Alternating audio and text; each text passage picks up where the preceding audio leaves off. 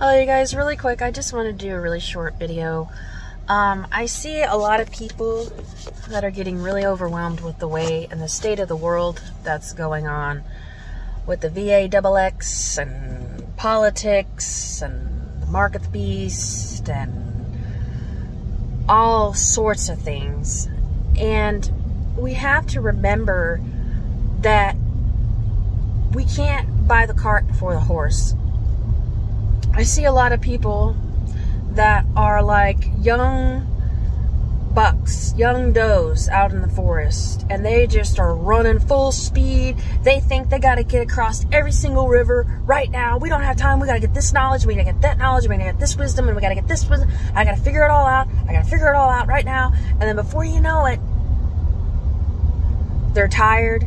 They're panting. Their tongue's hanging out. They're laying in the grass. They're overwhelmed, they're sweating, and they're exhausted. God does not want that for you.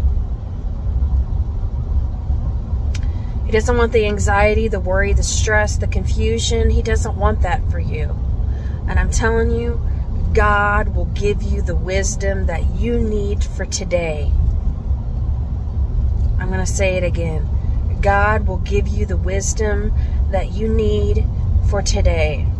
You don't think God's going to protect you from the mark of the beast if you don't have it all figured out?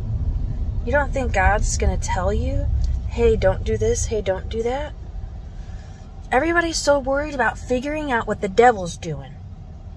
Worry about what God's doing.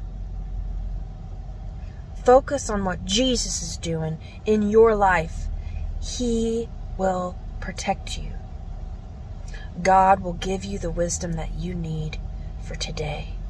Do not be anxious for tomorrow.